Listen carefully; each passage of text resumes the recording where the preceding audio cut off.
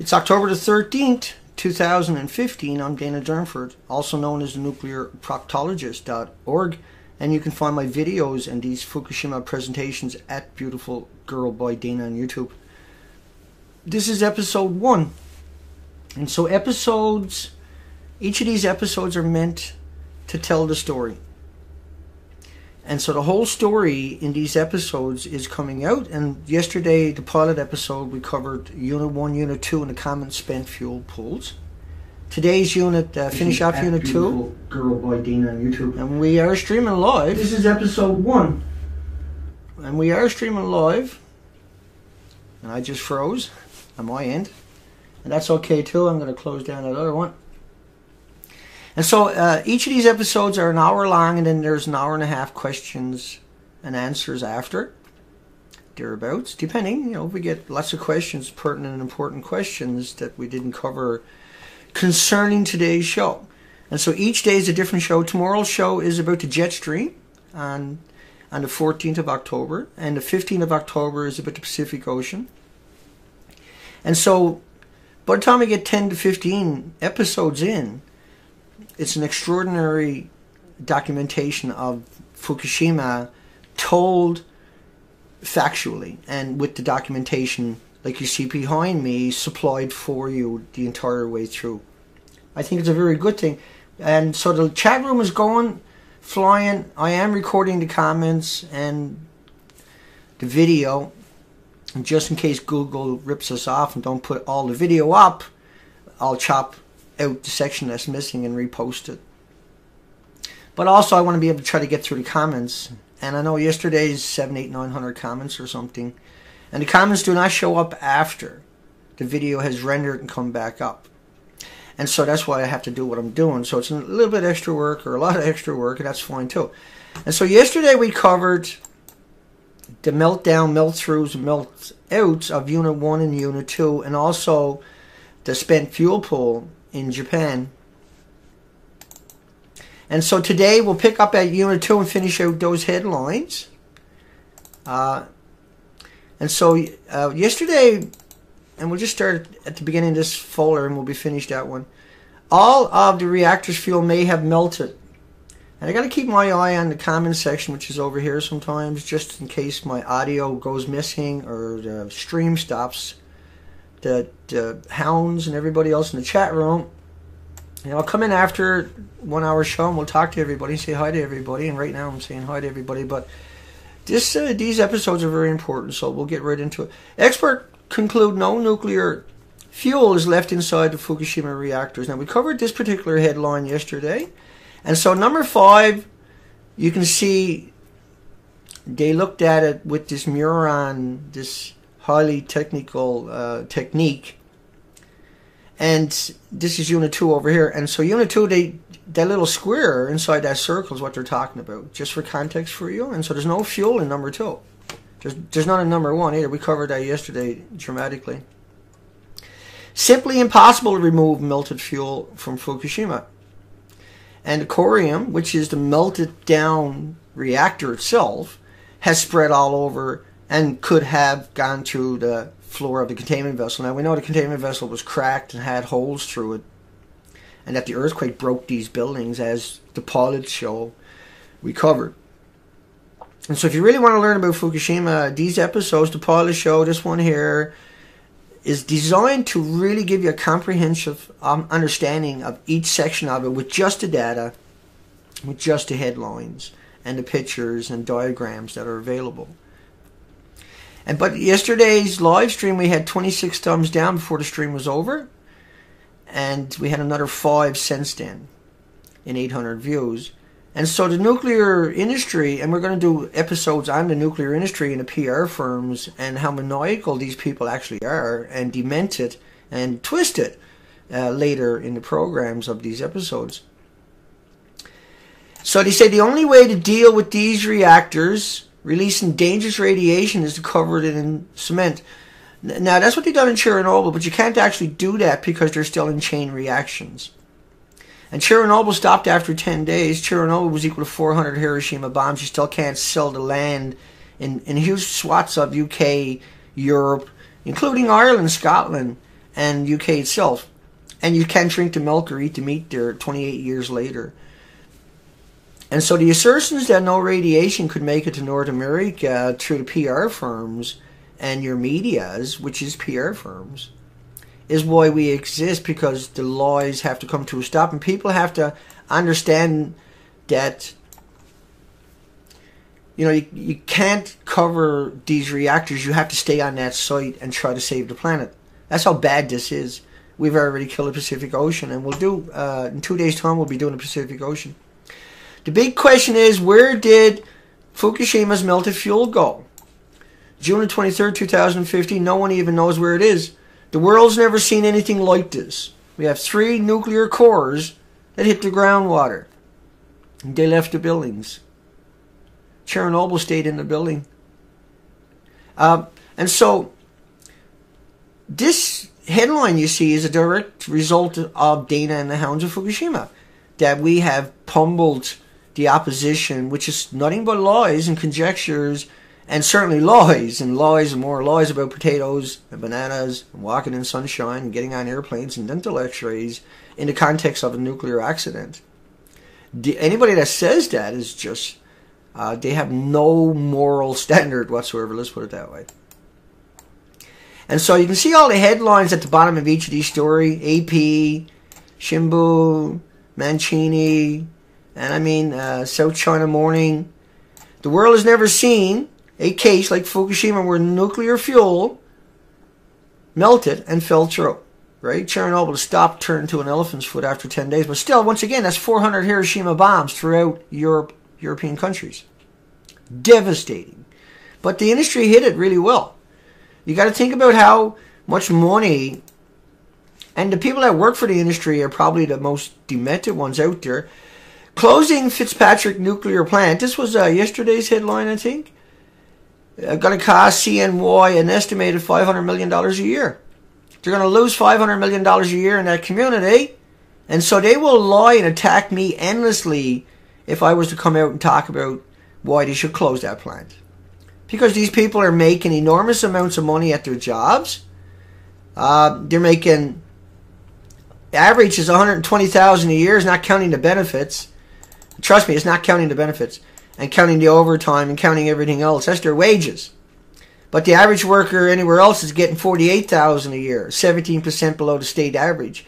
But all nuclear plants, just that one plant, the payroll is $74 million. There's $1 billion for security, so the terrorists don't get it. But if they release it in your community, it doesn't matter. It's like a banana or a potato chip. But if a terrorist gets it, you got to give up all your freedom and give them extra billions of dollars. Yeah? They have to dig up mountains just to get their hands on this stuff. It's the most carbon-intensive thing on the planet, but yet they're claiming that it's carbon-free. Just like they claim it's bananas and potato chips. Let's keep going back on to what we're supposed to be doing here. I just done that for context for you. So you can understand what's at stake for these people. They couldn't get a job serving French fries, but they can get $120,000 a year murdering you and your loved ones in this entire planet. And they like it, trust me. Officials fear melted reactor fuel is now exposed. And so for context, for people that are not familiar with the reactors, this is Unit 1 right quick. This is Unit 2 that we're talking about. No, that's not Unit 2, Dana. That's Unit 3. Unit 4, we'll get that in a second. That's Unit 2. That's 100% meltdown, melt through, melt out on top. And all the fuel is missing, like I was just showing you earlier. This is Unit 3 coming up. 100% meltdown, melt through, melt out. Are the cores exposed? Yeah. Are the fuel rods exposed? Yeah. Of course they are. But they say they may be over and all. And you'll see that all in these headlines coming up anyway. This is Unit 4, and inside of it they claim, these are the official pictures, all of it. And they claim that fuel pole is inside of that building in order to deceive you and trick you and manipulate you, and so you can't have a conversation with anybody. Because they don't look at the building behind it, all they see is this shiny structure. And so that's why what we're doing is so important for the people that are trying to understand it, or the people that, hang on, I missed that one. I gotta move that over so you can see what I'm doing coming up here. And back to the headlines. Not that one, that one. So officials fear the melted fuel is now exposed. But I mean, the pictures and the headlines yesterday, of course, on Unit 1 and 2, it shows all of that to be constant, always exposed. Experts struggling to find a condition of nuclear cores not is known for all 3 reactors. That's June the 10th, 2014. I think there's one more headline here. A U.S. expert, Fukushima melted fuel concern for millennia. Risk of criticality from corium moving. That's the melted core. That's the melted reactor. It's called a corium. From the melted, what you should say, the melted reactor moving, redistributing, TEPCO's chief, certainly a difficult path ahead. We'll have to pretend bananas and potato chips are actually nuclear waste for decades, till people go to sleep.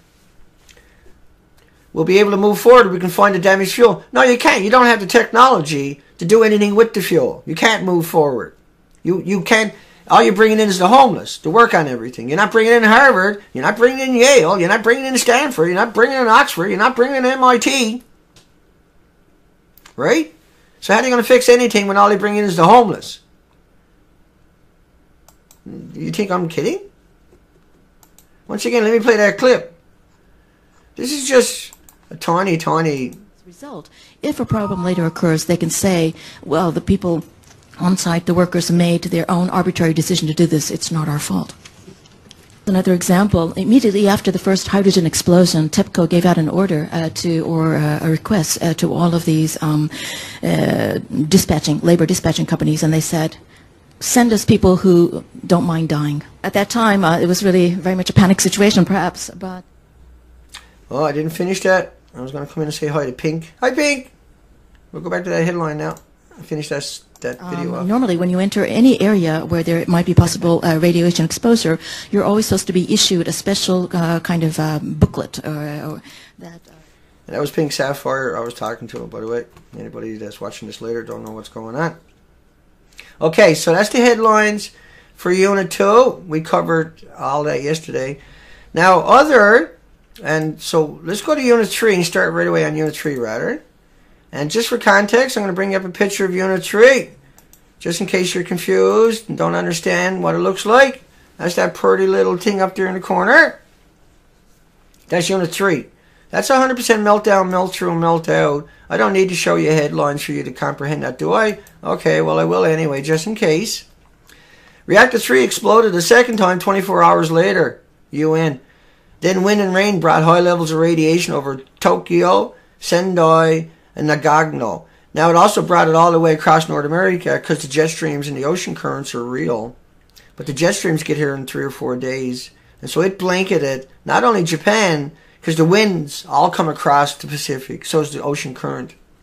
But it will linger over Japan too, don't get me wrong. Possibility that the radiation from the MOX fuel in the reactor, a combination of uranium and plutonium, could be released. Possibility. Make sure I got that streaming for everybody, okay? Unit 3 MOX likely melted through. Mixed uranium plutonium oxide. So mixed oxide fuel is what they really call it. May have dribbled out after melting again. Dribbled, they say. I gotta show you another. Dribbled. How can you say something inside of this building is only going to dribble? What kind of world do we live in when people say that? Well, we live in a world of nuclear PR firms. And where they minimize and they distort everything about the accidents. And so it is the biggest problem we got. I mean, the headlines are here. August 9, 2011, melted through. But the media is still out there telling people that is no worse than a banana or a potato chip. They can't switch it off. They can't stop. And they have to do it all the time. They do it all the time to everybody. There's no trust anymore whatsoever in any media. There's not a journalist out there I can trust.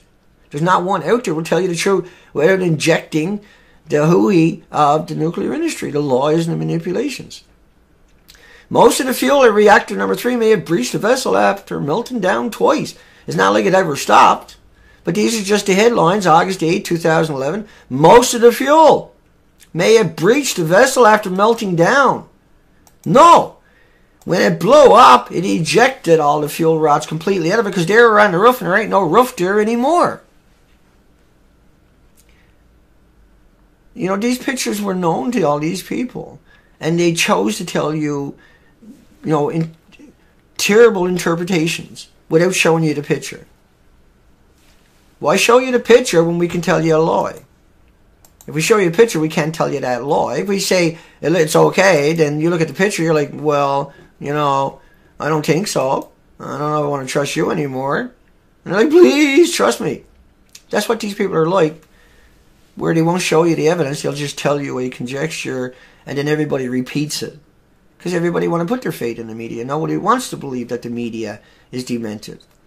But it truly is. Because every time it talks about it, and I mean, I got prime examples of the whip accident. And just let me see if I can find that very quick. Here,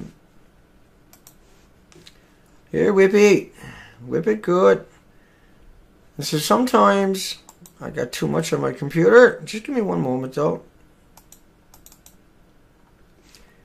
We're probably not going to find it. Inside of Fukushima. Hang on a second. Here's Miles O'Brien. And he's going to say he's inside of Unit 4. I think I should play this one. Part of the decommissioning work taking place here in Reactor 4. At the end of our tour, we were checked for radiation exposure. In 4 hours, I received the equivalent of less. So, you know, I got less than a check X-ray.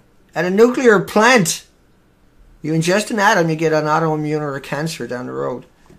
And there's 1,800 of them. But that's the building that he said he's in, and he says it's inside of this building.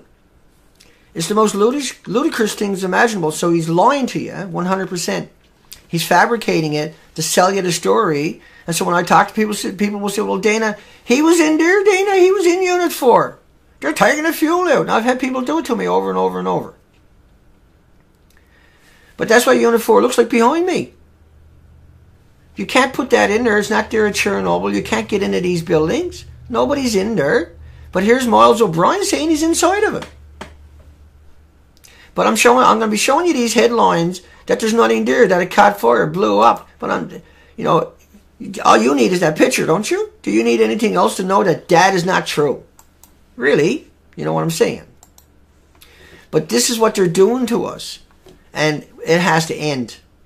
So that's why we're doing what we're doing. Massive remelting occurring at Reactor 3. That's right alongside of it. 2 million times worse than any other reactor on the planet. LA Times speculation a supercritical fission event occurred at Fukushima Reactor, irradiating plutonium. Plutonium is man-made. And plutonium will burn at a couple of 100,000 times hotter than the rest of the elements. The uranium is mostly uranium. The byproducts is the cesiums, the strontiums, the americiums, the neptuniums, blah, blah, blah. The 2,000 we know about, the 10,000 that are classified. And all of these will give you cancer. All of these will mutate fruit flies. Bananas can't. Potatoes can't mutate a fruit fly. They're not going to give you cancers. They're not going to give you Alzheimer's, dementia, diabetes, lung issues, respiratory. And we know that, once again, let me remind everybody who's not familiar of how we know that, you know, you've never heard of these studies unless you see it here, about Dr. Raymond Gilmedi from Loveless Respiratory Research, Lovelace. And he's got a huge credentials, 94 peer-reviewed academic studies on beagle dogs and beagle puppies. And just one of these studies, tumors of the lung, skeleton, and liver occurred beginning about 3 years after exposure. And lung tumors were found in 46 dogs, were the second most common. Bone tumors in 93 dogs were the most common cause. Liver tumors were found in 20 dogs. And tumors in these 3 organs often occurred in the same animals. And they were breeding a lot less radiation than what I'm talking about. And he killed these dogs for 35 years. They're still doing it in New Mexico. But all the studies you hear referred to was a 1-minute exposure. And MIT had told us about that. But let's, while we're at it, here's Whip apologizing with all the typical rhetoric you've been hearing for 7 years. But when Whip had a major release, a huge release, they rolled out the PR firms, which is your media, and here's the lies And it's about a minute long, but they played these lies over and over and over and over coming at you. And I got them together in a 1-minute clip. And they even attacked me. At the end of it, there's a clip of where they're attacking me. And I'm telling you the truth in that little clip. But they demonized me. I responded to them a while back. But I'm going to play that whole minute for you. Here we go. First known release of radiation from the underground site on February 14th is very serious, but they insist that the radiation levels detected in and around the plant in the last 10 days are no riskier than a dental x-ray or an airline flight. They say so far the radiation levels detected are no more risky than a dental x-ray or an airline flight. No danger to human health or the environment. The average person in the U.S. gets exposed to more than 600 milliriems every year from naturally occurring radiation. They consider this radiation release not at all a danger. No danger to human health or the environment. WIP scientists say radiation levels are far below some of those in our everyday lives, like from medical x-rays and natural sources.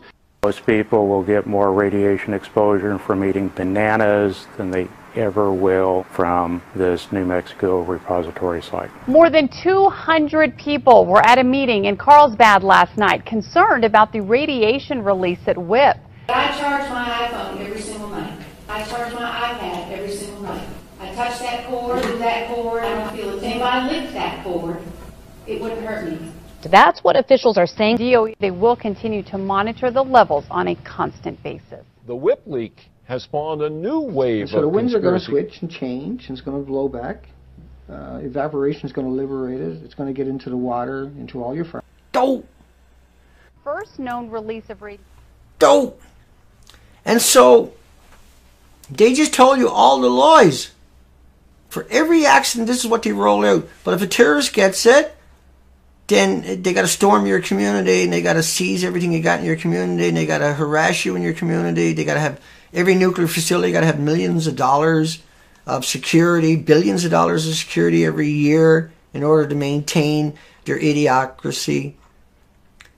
And this is about free money for them. There ain't no terrorists. They're the terrorists. Okay, let's keep going on the headlines.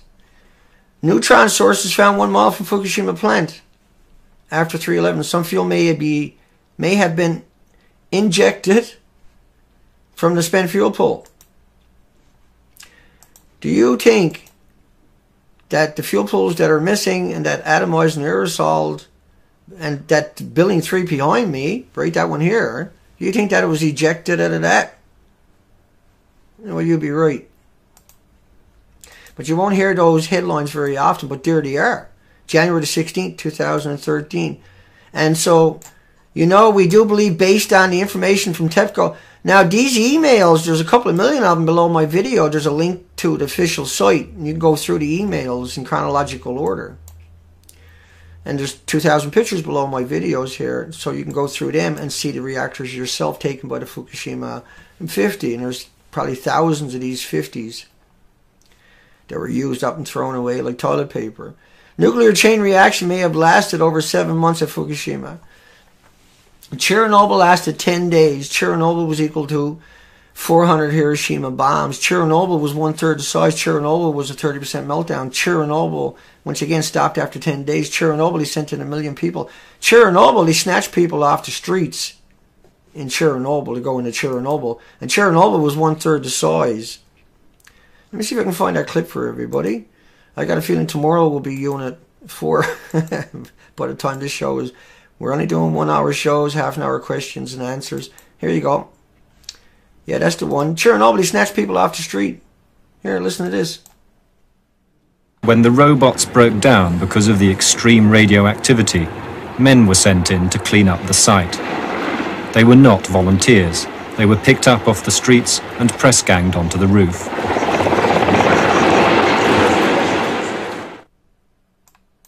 When the My goodness, right? You know, but it's like a banana or a potato chip if you go to the media like I showed you earlier, right? It's like walking in sunshine. It's like licking that iPhone charger! We mocked her for a couple of months straight. Every show we mocked her. I was pretending I was licking an iPhone charger. Because it's outrageous. And then they used me to try to demonize me because I was the only one that come out and articulated what was going to happen and how it was going to play out at WIP. And I was right. Everything I said came true. Every single sentence came true, didn't it? Every single one of them. Exactly what I said they were going to do. And they could never get down in the mind till they done this and done that. I mean, they evacuated WIP because of a truck fire. Right? 2 weeks later, they admitted that there was a radiation release. No one was back down in the mine since the truck fire. So they hit it up, and then they come out and lie to you over and over and over and over and over, like the video I showed you earlier. Bananas, licking iPhone chargers, walking in sunshine, X-rays, getting on an airplane. You can't trust them. You can't support them. You can't use their venues because they're just filthy people. They're disgusting animals. They got a job working at the TV stations on top of that, so they can lie to you because they know what they're doing. They got the accolades, the degrees, the merits to go do that, to be outrageous lawyers. Nuclear chain reaction may have lasted over 7 months. So Chernobyl was equal to 10 Hiroshima bombs and over 10 days, right? 400 Hiroshima bombs over 10 days.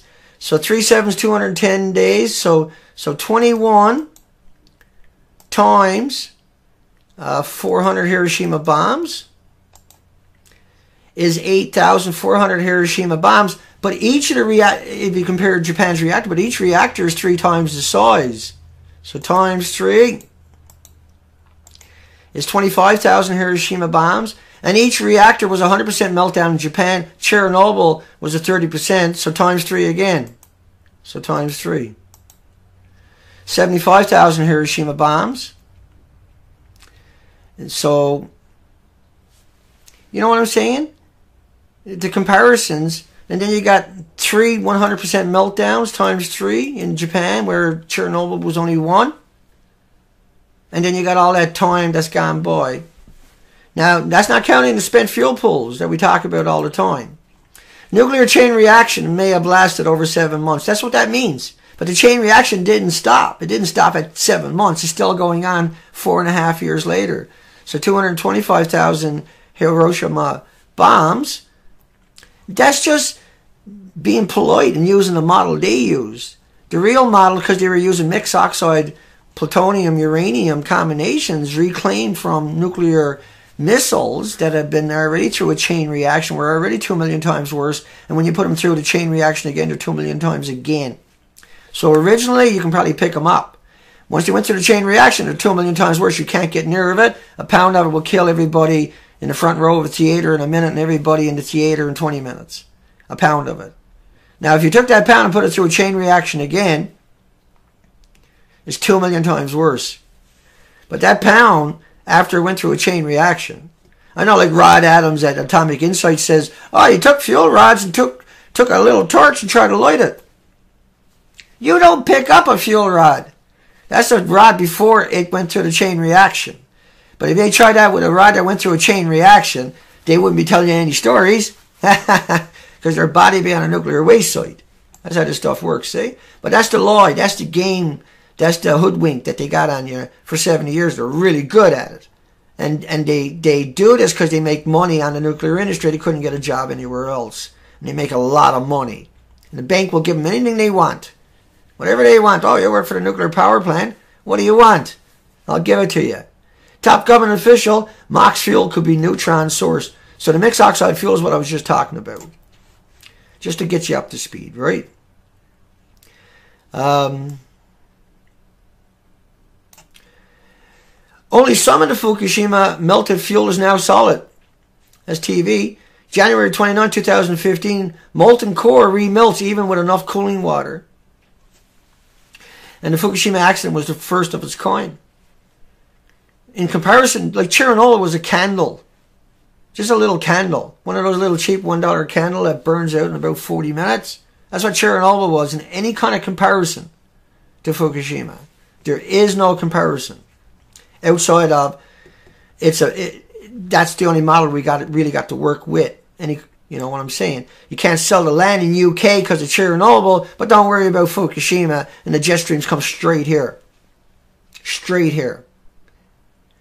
The Japanese used to fly balloons with bombs on it over here. Right? Remember that?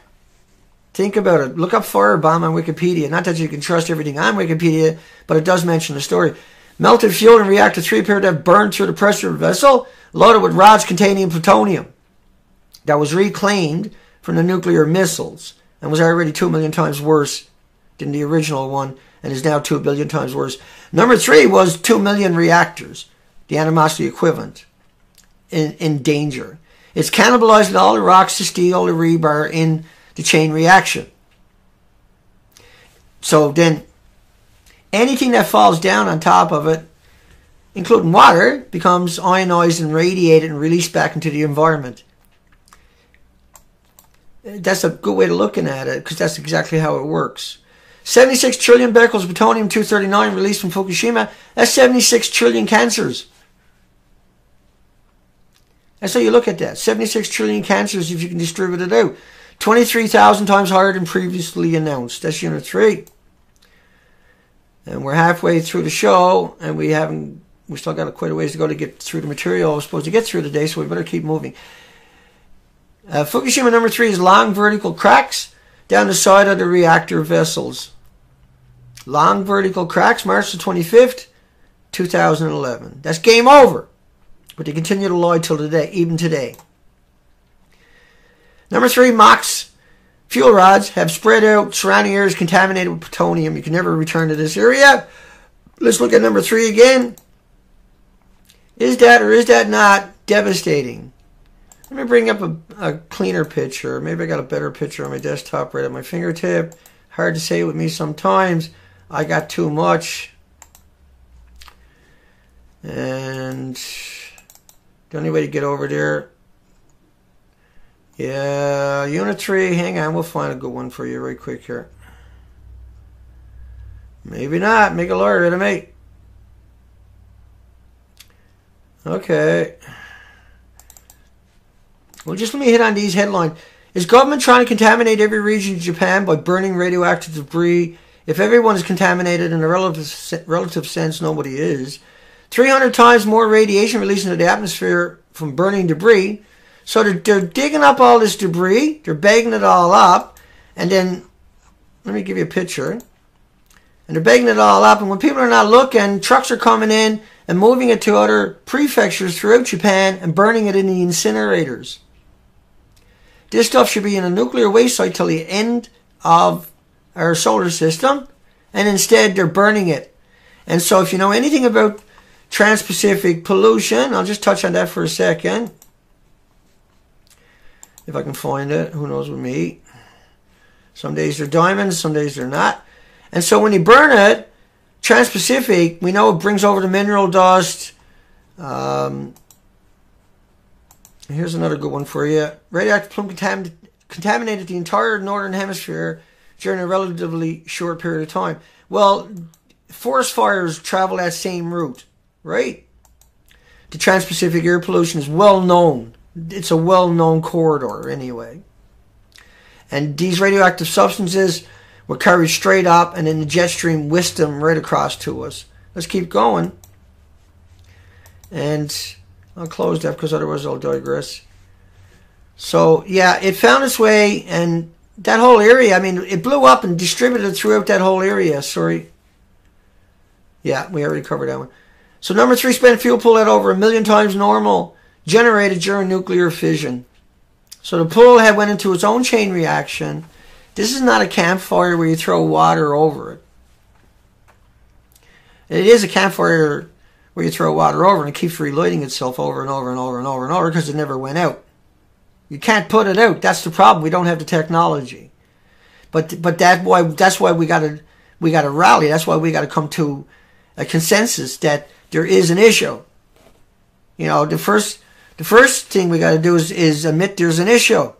And why we're talking about bananas and potato chips and walking in the sunshine and lying and manipulating just everybody constantly in every venue out there, how can we have a conversation? How can we ever find a way forward?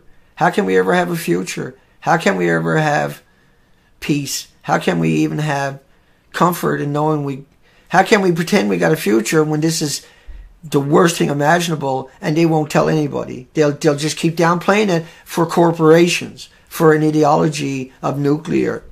They have to lie about every aspect of nuclear. They say it's carbon-free, but they dig up thousands of mountains.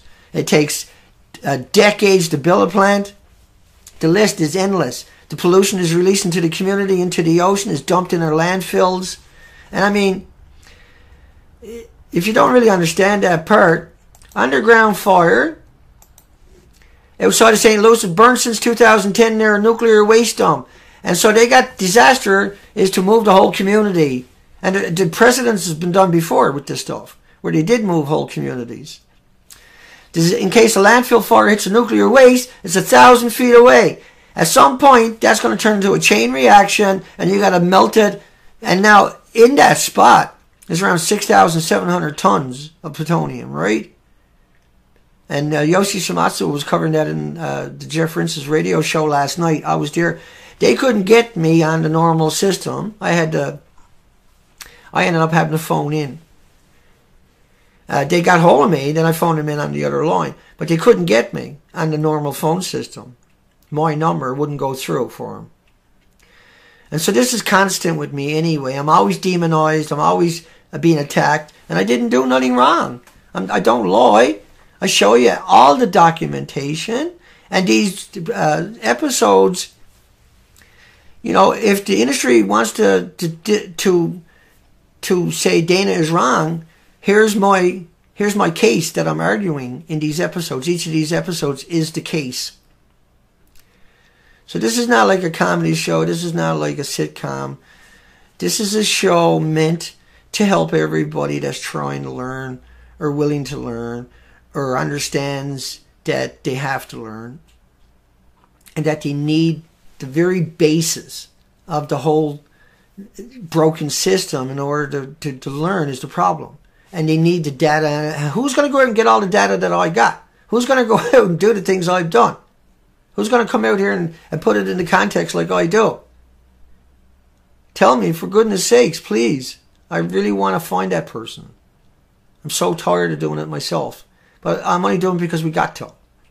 We got no choice. And I'll come over to this one after. That's my site, thenuclearproctologist.org. And I'll break that down in 20 minutes' time. When the show is over, we'll do a half an hour questions and answers or just chats. And because I love the people that are paying attention, the chat room, you know, I need support too. And so that's, you know, we enhance each other synergistically. Iodine 131 in number 3 spent fuel pull at over 1 million times normal. But there's 10 times iodine 132 there. For every iodine 131 created, there was 10 times more 132. 30 times more 133. You don't hear him talking about that, do you? And 31 times more iodine 129 with a 15 million year half-life. 15 million. And so half-life is times 10. There's 10 half-lives. But if you could go look up the physics of it, then you find out that the half-lives actually never stop. Because you added an extra electron to a neutron bombardment to an element, and you know, it's like H2O2 where it accepted an extra oxygen molecule, but in that case it's spring-loaded, right? And that's why peroxide will off-gas the extra molecules. But the nuclear chain reaction doesn't do that. It's permanent. You can't take the electron out of the atom itself.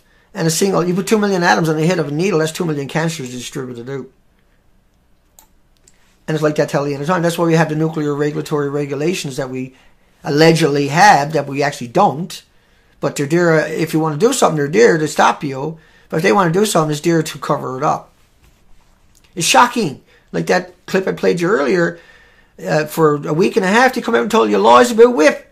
I was like a walking in the sunshine, like a banana. Scientists say it's no worse than natural background radiation. Japan nuclear expert, I presume melted fuel reacted violently with the cement of number 3. And now, so it cannibalized the cement. And then it atomized and aerosoled it. And that is cancers. And a gram of it produces more atoms than every grain of sand on every beach on the planet. And that's the same thing with the cement. It's not quite the same numbers. Say 3 grams of cement is the same amount of atoms as every grain of sand on every grain of beach on the planet. Or even a pound, whatever you want to say. But in context, distributed out, that's enough to give everybody cancers. Everybody got a single atom. That's the problem. But it takes so long. It might not show up for 20, 30, 40 years. It might show up to autoimmune deficiencies, 1,800 of them, within days, weeks, months, or a year, or 2 years or so. 2 other reactors of serious core damages, indicating there are holes in the bottoms of vessels number 2 and 3. Now we're doing number 3. It's probably all we're going to get through today is number 3. We'll do number 4 tomorrow. And we'll move, all we can do is cover it properly. We can't rush through it. And we can't say, okay, I'm going to move ahead to another subject and not finish it. And so the episodes are the episodes of telling the story. And we try to, we have a curriculum to go through. But if not, we finish that curriculum the next day. Rapid meltdowns happened at number 2 and 3, indicated by the black smoke in number 3. And the black smoke in number 3 was the mixed oxide fuel. May the 17th, 2011, TEPCO now acknowledges that a fuel meltdown occurred at 3 of the plant's 6 reactors. But yet they're still out there lying to you today in your media, in your blogs, the PR firms. It's shocking. See, we'll cover that in one of the episodes coming up of all the apologists that we identified so far. We'll probably end up doing 3 episodes just on that alone in the near future. And so this is a new show, and we're only going to get better each day. Melted fuel in reactor number 3, and we will be doing interviews in a number of months' times. Right now we're doing a documentary, and I'll talk about that after the show. Melted fuel in reactor number 3 appeared to have burned through the pressure vessels, loaded with rods containing plutonium. So, and plutonium is like the worst thing possible because of the way it affects. And we know how plutonium affects people because we know from the studies by Dr. Raymond Gilmedy from Loveless Respiratory Research Institute. He done the studies for 35 years. He's just one of many of plutonium, 239, 238s, and their daughters, americium, neptuniums, in the beagle dogs, beagle puppies. And I'm not kidding you, beagle dogs and beagle puppies. Toxicity of inhaled plutonium dioxide in beagle dogs. I mean, this man showed us, there can be no doubt. There can be no doubt of how dangerous this stuff is. I keep saying that word, I know, but because I think I don't have to do everything I'm doing to make the point. I think I have to do everything I'm doing to drive that point home. And so that's why I do it that way. You can argue with one little facet of what I'm talking about, one little nuance of what I'm talking about, but you can't argue with every single headline after headline after headline after headline after headline after headline after headline, day after day after day, week after week. Can you? See? So what the nuclear industry does, apologists, the cowards of the industry, is they'll find that something where I misspoke something, chop it up, and attack me on that in a blog, and the people reading it doesn't understand that they missed everything else, the other 500 headlines. I mean, we've covered over 9,000 headlines before we gave up counting. So now we're really good at organizing it, into categorizing it, and just creaming the crop and showing you indisputable. From mainstream media all over this planet. What do you want? It's not me. I'm telling you the story, but I'm showing you the data. How can I do any more? I don't know how I can do any more than that. I don't know how I can supply any more than that. I wouldn't know where to go to find any more than what I'm doing for everybody. Of how I did never expect it to be still telling this story. I suspected within months I would break the story down and everybody would become articulate and we would have debates. Instead, the industry has hired more PR firms, more magazines, more bloggers, and then the mainstream media will do and say whatever they want to say without a counter argument, without a left or a right.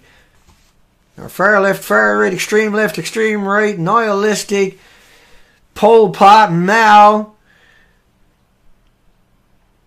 progressive, democratic. It's all this, just a left, and there should be just a left and a right. And then each of them have to admit that there's a flaw. If they got a flaw in their ideology, say, okay, well, that's a flaw, I got to get rid of that. That's not going to help me by lying and deceiving everybody, but this is what they do. And they help themselves by doing that because everybody's fighting with each other. That's not true. My politician didn't say that. New TEPCO analysts showed 94% of the nuclear fuel melted in reactor number 3. 94%. Another quick picture for you. Number 3. 94%, yeah, because the rest of it was buried under the rubble. Or blown out into the neighborhood. And plowed under the ground. The rest of it was atomized in aerosol. That's what they're saying. 94% was atomized in aerosol and went into the jet streams and came over here. Okay, we got to keep moving. We got 15 minutes. New TEPCO analysts showed 94%. Done that one, Dana. 2 explosions may have occurred early on at reactor number 3, very similar to Chernobyl. Chernobyl was a cakewalk. Chernobyl was a candle. Chernobyl wasn't even like... Chernobyl's not even that. Chernobyl's death to a forest fire. Look, that's what if you had a forest fire in the background and I was holding this up, you wouldn't see it. That's what Chernobyl is. Don't get me wrong, Chernobyl was horrible, over 1 million dead. But in comparison, you gotta watch me because that microphone is really sensitive. I gotta get a soundboard so I can make the sound much better. But right now it's working. 2 explosions may have occurred early on at reactor number 3, very similar. Blah. Likely at least several hundred pounds of plutonium ejected. Ejected. Keep going. Japan's nuclear expert, massive remelting occurred at reactor number 3. I said 3. I'm just kidding. And number 3. That's my accent. Sometimes I don't know I say those words because that's the dialect that I normally would speak. And everybody knows that that's not the right way to say it, but we say that in our community. It's okay. We're not going to make fun at you because you say something. And when a kid says it's so cute, right? I want treat. And so everybody giggles. And so it's not because we're ignorant people. It's just because we have our own little dialect. We're comfortable with not having to be walking around with our nose up in the air because somebody didn't say it the way I was trained in Harvard or Yale. Let me keep going. Got to watch me because I'll invert. And I do at the end of the show anyway. Into Dana again, and that's just my personality. Japan nuclear expert. Melted. Another engineer, radioactive steam continuously leaking out. It's not radioactive steam, it's radiation. You can call it steam because it went from 3, 4, 5, 6,000 degree Fahrenheit temperatures to the normal ambient temperature and it manifested. It looks like steam, but it's not steam. You go suck that up and you're a dead man walking. You are a dead man walking. And, we'll cover that later in the streams here of the effects upon the people, localized. Next week we'll be covering Japan. Will be Japan week. So all week long will be headlines on Japan. And I tell you, I got doozies I've never gotten to, but I read once in a while myself, and I'll be going through all of that. It's just mind-boggling how twisted and demented and evil and maniacally disgusting and heartless and cold-hearted these people actually are, how your governments are. I'll be covering all of that. Japan allows triple meltdown because we documented it. We got it. We got all the headlines. Japan allows triple amount of cesium in food than Chernobyl did. Over 50% of the store-bought seafood samples contaminated with radiation. How many atoms does it take to get a cancer? 1. See? How many does it take to get Alzheimer's, dementias, diabetes, respiratory problems, heart problems, liver problems, kidney problems? 1. How many atoms do you got to eat to liquidate your assets in 10, 20, 30 years? 1.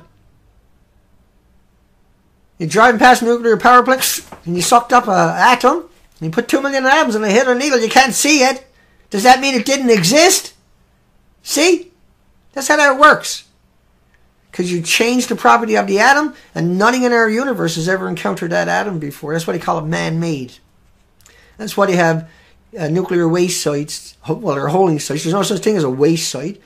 They just keep making it and dumping it in your communities and not tell you about it. And then 20 years later, it catches fire, and you got to prepare to evacuate your community and lose all your assets. How can it get any worse than what we already got done? Is we don't try to do anything to resolve it. and if we lose the entire planet. Right now we're going to lose, we lost the Pacific Ocean. We can't save the Pacific Ocean. All the herring, the sardines, the anchovies, the, you know, all the very basis of the food chain is completely gone.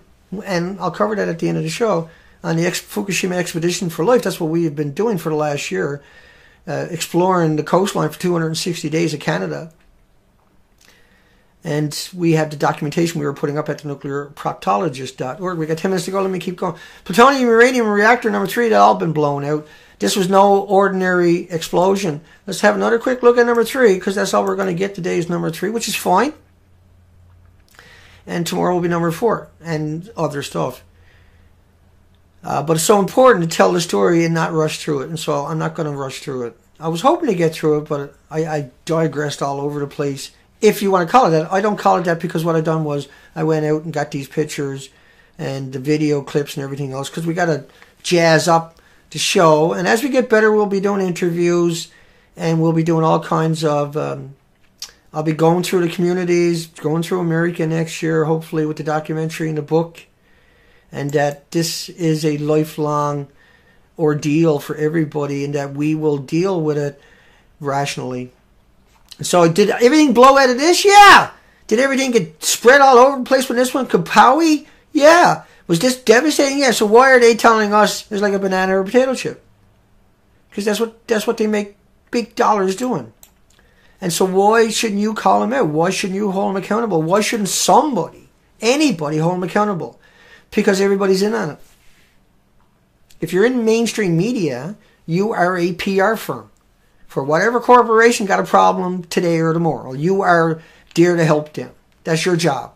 And if you're murdering people doing it, it doesn't matter. That's your job. You've got to sell whatever their message was, or they'll get somebody to do it.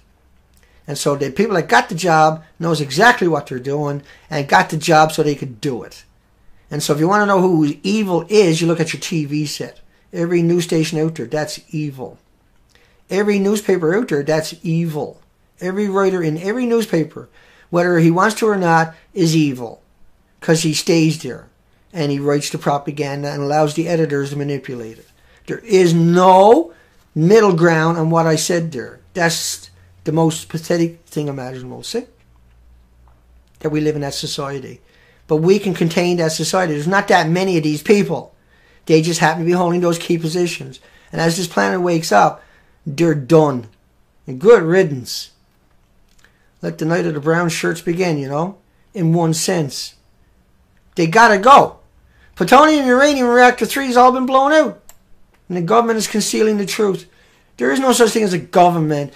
It's a bunch of thugs that are inbreeding over and over and over and running our government. And our government is just supposed to be employees. Instead, they try to turn themselves into our leaders and our masters. And they are not leaders. They are not masters.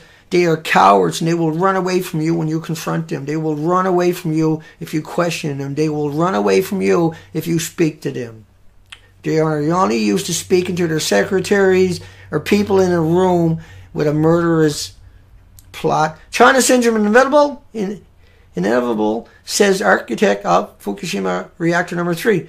Warns of massive hydrovolcanic explosion, and the melted fuel inevitably sank underground. November the 19th, 2011, China syndrome was already going on. So he couldn't come out and say that, and he said what he said. So there you go. I think we got through it. That was...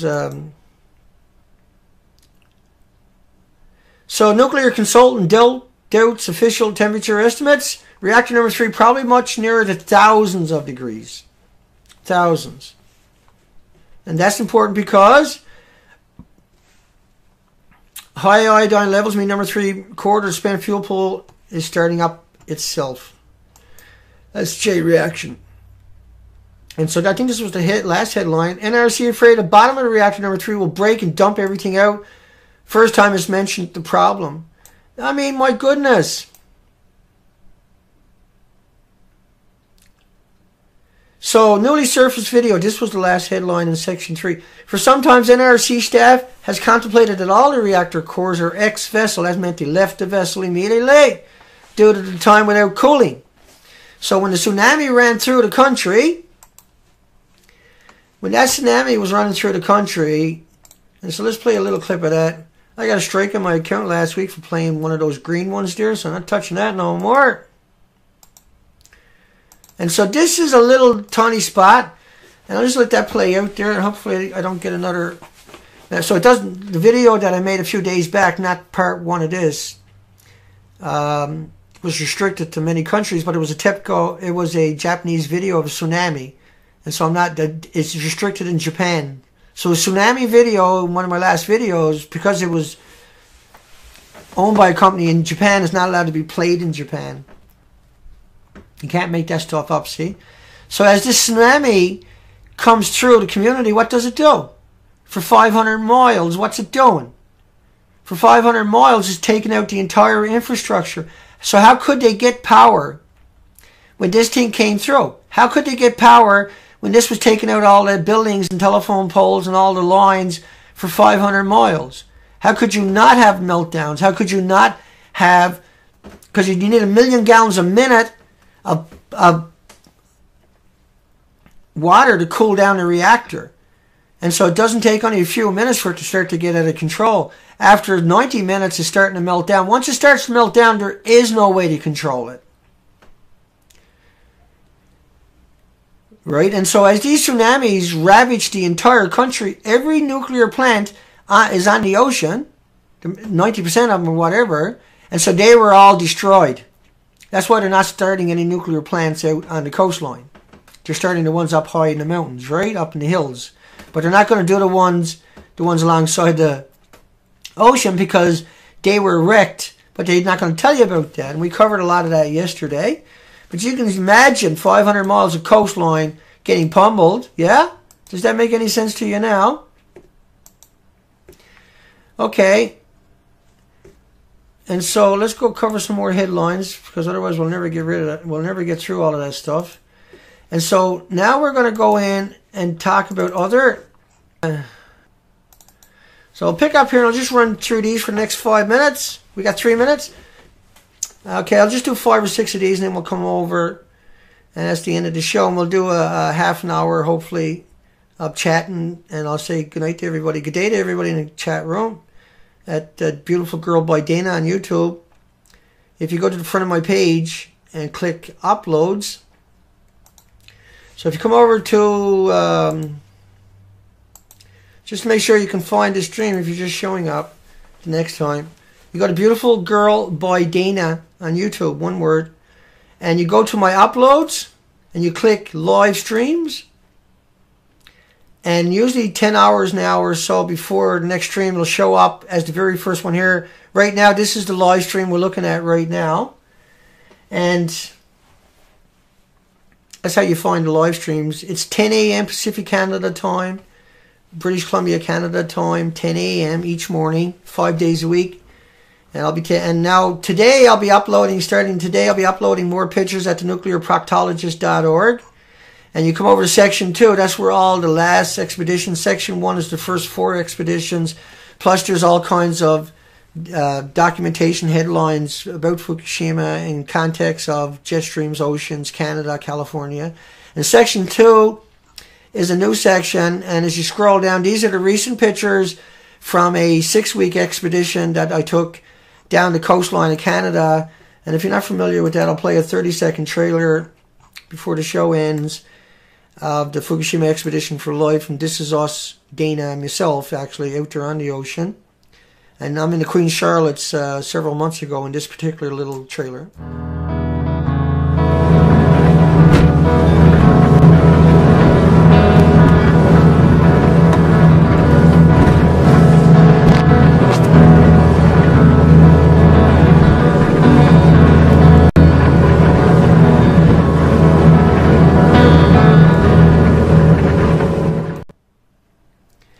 And that trip was 5 months long.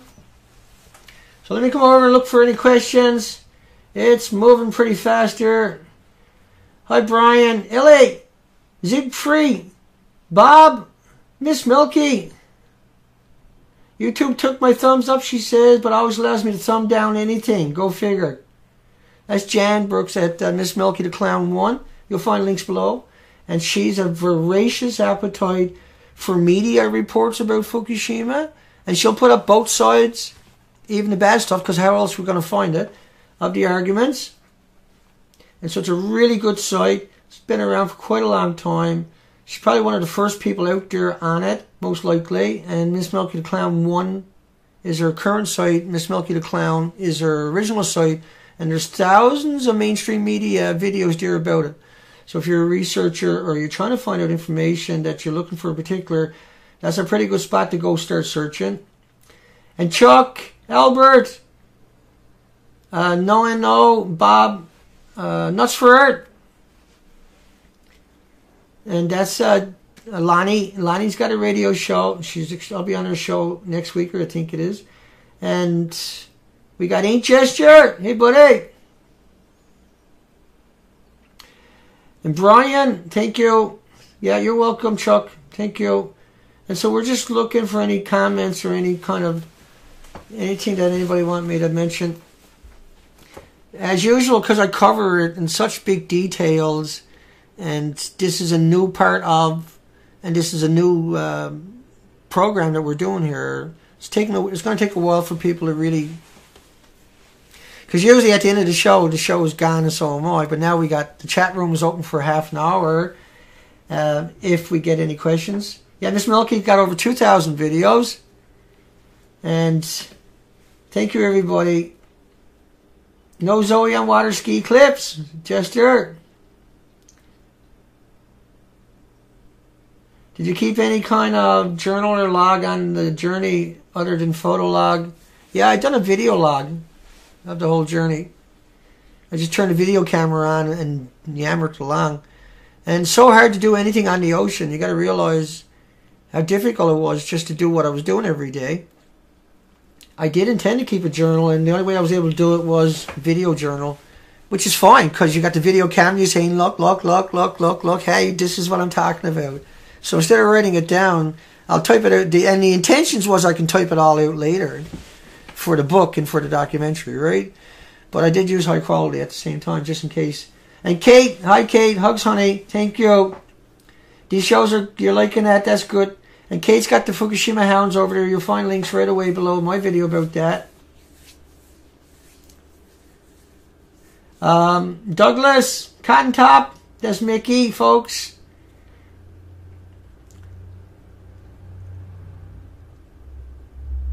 Let me see if I find anybody else. Yeah, Nabtel, thank you. And Elaine is out there. I know I seen her earlier. Candace was out there. Amthurst. I got a really bad throat. It's a bit better because I'm not yelling all the time. And so anybody? Good question. Ellie asked the question, what did you eat while on the boat, Dana? I ate mostly raw vegetables, uncooked. I never, of course, ate anything out of the ocean. And I wouldn't eat anything out of the Pacific Ocean. I'm going to eat any fish that'll be out of the Atlantic. And even then, I'm probably not going to eat it. I don't trust, not trust, it's just that I happen to know. I pay attention. The model above me is just 2 radioactive elements of the 2,000 that we know about. And there's over 10,000 that are classified. Fix it, Nef Killer. So Zipfree says, for those who are not familiar with number 2, please explain why that building is still in one piece. Yeah, if I could do that, I'd be laughing. Well, the meltdown was so fast it went straight down into the earth. Like, it did blow up, but we don't know because we can't get in there, so I can't say 100%. But I always assumed that the meltdown was so fast and so complete, and that it blew the vents out the side of it. You can't see it there, but the building stayed intact. But that was the only building that stayed intact. But we know the documentation shows it melted and left the building. And we know how hot this stuff gets, and we know they were using plutonium in all the reactors. We know plutonium will reach 8,000-9,000 degree Fahrenheit temperatures in no time at all. And we know that plutonium rather burns up to 200,000 times hotter than the uranium. And so, one of these had to do that anyway, where it just took off and went down into the earth and done that thing. Starlight! And Starlight got an awesome video that I've never seen for a long time, then I finally seen it. And it's just so talented. Video makers, amazing. And probably one of the first real videos that Starlight sat there and tried to make, but just fantastic work. Adam, yeah, I think the daytime shows are a good way to reach people. And so like on the East Coast is not late in the day, on the West Coast or in America is not late. So we're on the same kind of time schedules. And so Europe is a good time, countries and stuff like that. The English-speaking countries, for the most part, is a good time to catch people. And so as time goes by, you know, we'll build up this audience again, because we just spent 260 days on the ocean out of 365. This is only my second show, and so the expeditions are all over. I'll be uploading pictures for the next month and a half, 2 months minimum, probably at the nuclearproctologist.org. And anybody's not familiar with that, once again, I'll just pop that up for a quick boo for everybody. And so at the bottom of it, there's 200 pictures on each page. And at the bottom of each page, there's a couple of hundred headlines. And they really tell the story. And so any of the pictures, any of the headlines, just click on anything. And then left or right of it in the black. You don't have to be on the arrow. You can be up above the arrow and click, and it'll change headlines. You can be right alongside of it and click either side of it or the arrows, right? And you can close it down and scroll down. And there's pictures there you can kind of look at. And that's number 4. Just a good collection for yourself, a good way to help you slow down and understand it. These pictures are inside of Unit 4. That's the Fukushima 50. You got to give them a few moments sometimes to clean up. Sometimes they're not that high quality. But that's the original pictures from TEPCO's website. You can download them under my video. You can download them from my site, the nuclearproctologist.org. There's a couple of thousand pictures up there in section 1. You can find all of that. Dana, Unit 3 looks like a nuke went off. And you have a picture of the lid reactor. That's Cotton, Mickey. Yeah, okay. It is saying lane closed. Yeah, that's right. No, the whole... Yeah, and I've showed those pictures, actually, I do believe. Scramble tank. And anybody else?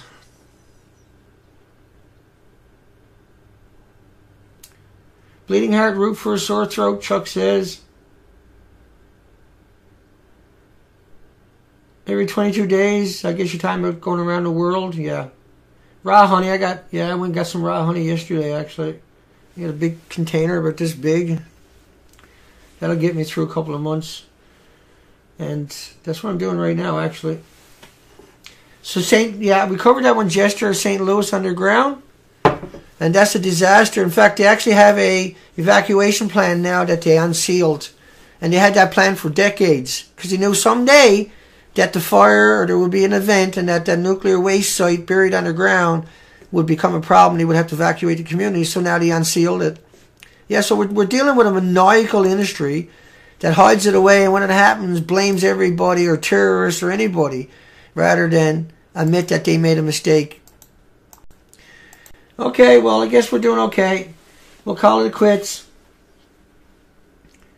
Yeah.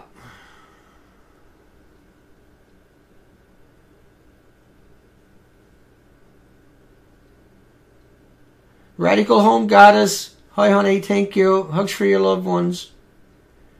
I know your husband's probably working right now, but hugs for him when he comes home. Look, the ocean is dead. Pacific Ocean is dead. There's no scientists out there I would put any faith in anymore. There's no journalists out there I would put my faith into. Only the documentation. And the documentation of the entire Pacific Ocean, of the British Columbia, Canada coastline, from one end of the coastline, from Alaska, all the way down to the other end of the coastline. 15,000 miles in between it is all right here. Dead ocean.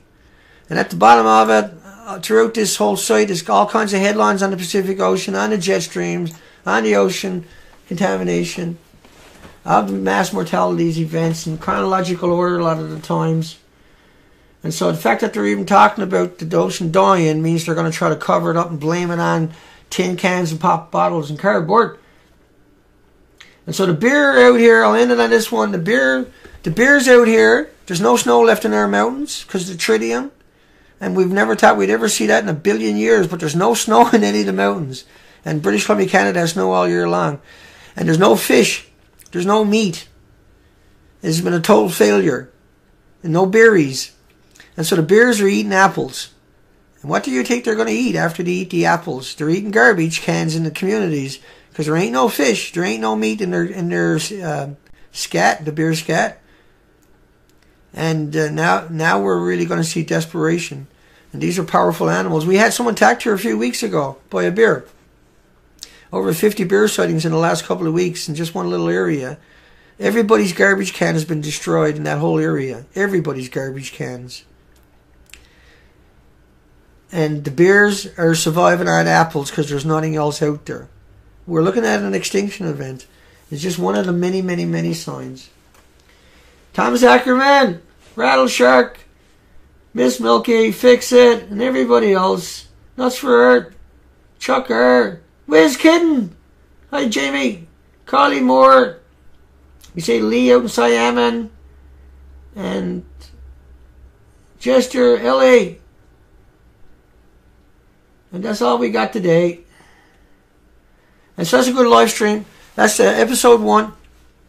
And the idea is, as we get through these episodes, anybody that's trying to find out will go to pilot episode 1, 2, 3, 4, 5, and 6. And by then they'll be extremely articulate, and no one's going to pull the wool over their eyes. And that they'll be better people and better prepared and more able and more humbled and more honest in their everyday life, because they understand that life is extraordinarily precious, and that all together, us, just as that beginning, will prove that that we are doing a moral and ethical thing, and that the people that are out there that are unethical and without morals will be held accountable, even in a descending voice.